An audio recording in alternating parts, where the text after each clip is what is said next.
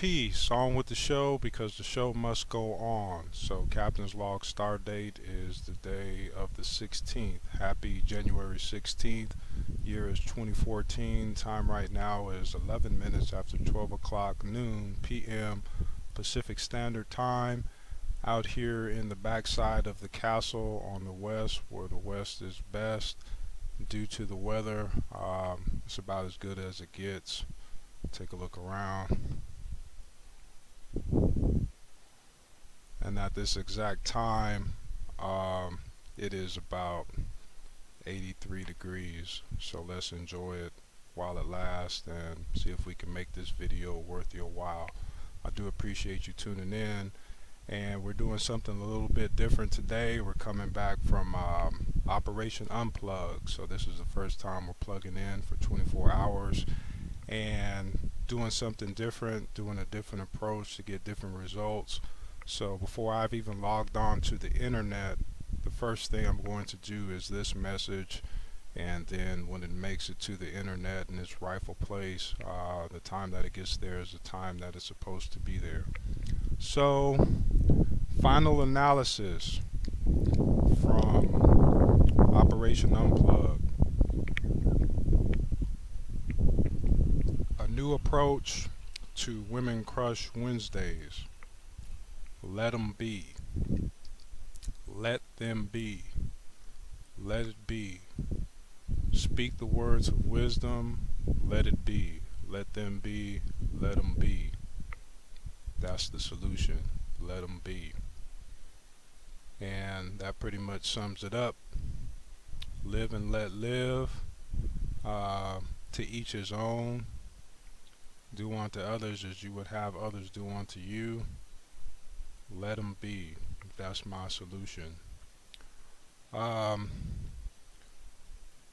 of getting a little bit more in depth, I would actually say that from this end, it's about decisions, and decisions are the truth. So each one is to make their own decisions, and whatever results one gets from their decisions, well, that's what it's going to be. To each his own. And if anybody requires some of my time and attention, well, that actually costs. It's a pretty hefty sum because I'm a part of the 1%. That's what I've decided, which is different from the lost percent, 99%, which is what I've undecided. So that's what it's going to be. I'm just going to speak it into existence and declare it and let it be. Let him be, let them be, to each his own. Now sometimes I say, well, isn't that being kind of hard-hearted, you know, with God, sentimental and tender mercies and justice and so on and so forth? I believe that the most important thing that one can offer to another is the truth. It's like they say, if you love someone, you will set that person free. And you shall know the truth, and the truth shall make you free. So the truth is, according to what I know, simply put, no complications, you decide what you think is true. And whatever you or I decide, well, the results that come from that is what the truth is, for better or for worse. And if a person, again, might need my help to make a different decision, well, outside of my family and immediate circle and loved ones that I know I can count on and depend on, should I need to depend on anybody, well, that time is a pretty hefty sum. Whatever I spend my time and attention on becomes better, becomes great. References available upon request.